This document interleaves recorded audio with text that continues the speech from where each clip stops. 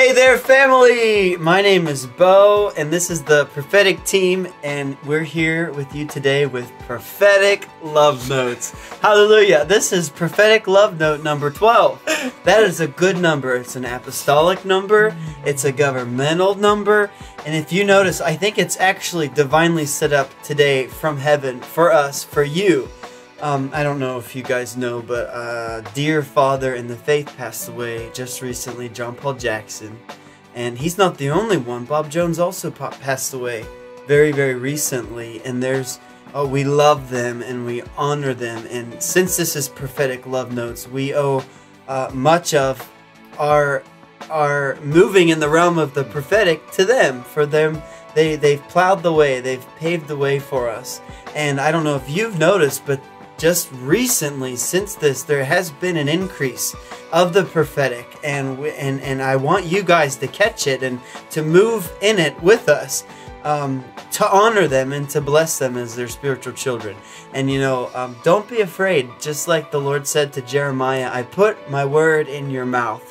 When you begin to speak with the heart of encouragement, to encourage someone, to love someone, you can't go wrong with that motivation to really love on them, because that's what the prophetic is. It's edification, exhortation, and comfort.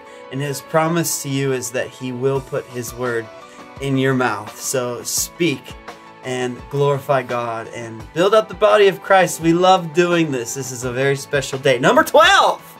Yeah! Starting first with Nikai.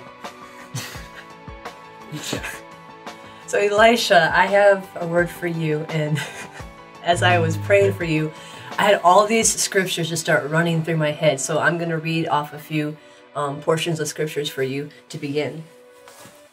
The first one is from Proverbs 23:7. For as he thinks within himself, so he is.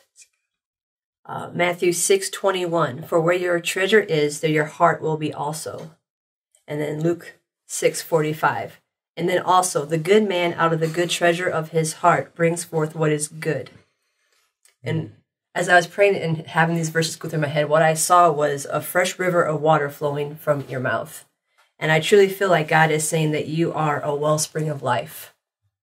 And the song, There's a River Whose Streams Make Glad the River, the City of God, started resonating in my spirit and just started coming out.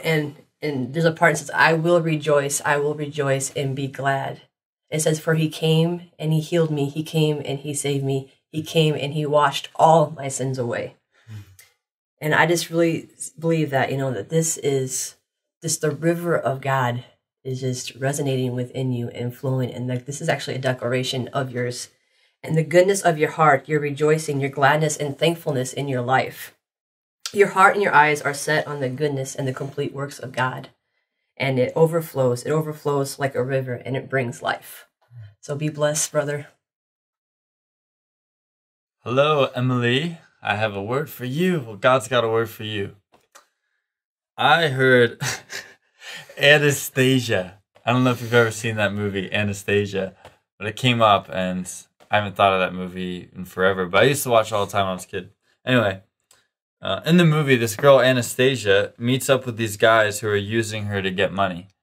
But in the end, it works out for Anastasia's favor. And in the movie, Anastasia is royalty.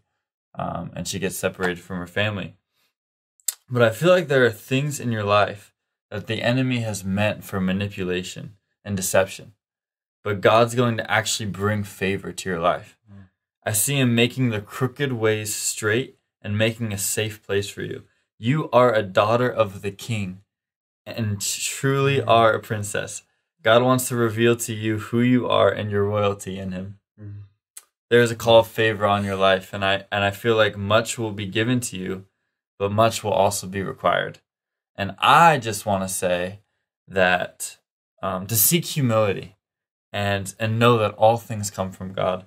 And I feel like God wants you to know too that any messes from the past or present that you've been a part of, that the Lord is going to clean it all up. There will not even be a hint left of what was spilled. And what man would say is impossible to clean up, the Lord says that my blood can clean up any mess. Trust in God and lean not on your own understanding. Acknowledge him in all of your ways, and He will make your paths straight. Bless you. Mm-hmm.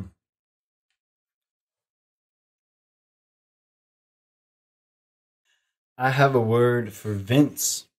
It's a very brief word, actually, but really, I really have a heart for you, Vince. I don't know you at all. I never met you, but I really have a big heart for you, and I'm praying for you. I want you to know I'm praying for you, and I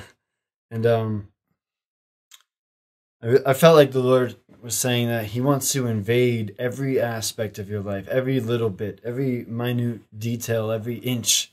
He wants it all. He wants all of your life. Every areas you think that He shouldn't, he, it's okay for Him not to be. No, He could be there too, and it's only going to flourish. That realm is only going to flourish if you invite Him into every area. And I also felt like He was saying that He's the recompense of your life. He makes up for the lost causes or any wasted time. He consolidates and He compensates for you. He fills in those areas in which you would worry, or in which you would feel as though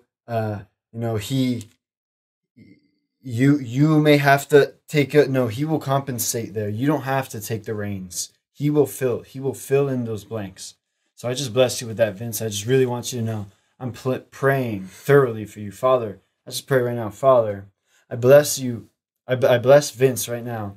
In Jesus' name, God, I ask that you would come and take over every aspect of his life, every area, every inch, every nook, and every cranny. In Jesus' name. Yes. I had a dream last night, and in the dream, I heard the name Chris Allen. And I heard it twice, 2 different times, Chris Allen. And when I was just praying right now, I saw a raisin. And so these are kind of clues to what the Lord might be saying and who He might be speaking to. Maybe Chris or Allen could be a middle name, or raisin could mean something to you. But actually, I heard food allergy as well. So if that's you, and maybe that's one of your names or middle names, and you have a food allergy, or you just are someone out there with a food allergy, receive this healing right now. The Lord's wanting to touch you. He's wanting to bless your body. Wow. The power of God falling on you right now and healing you from every sickness and every disease. We bless your body. We bless your digestive system. We bless your system from your head to the soles of your feet. In the name of Jesus, be healed. Hallelujah. We'll see you guys next week. Mm.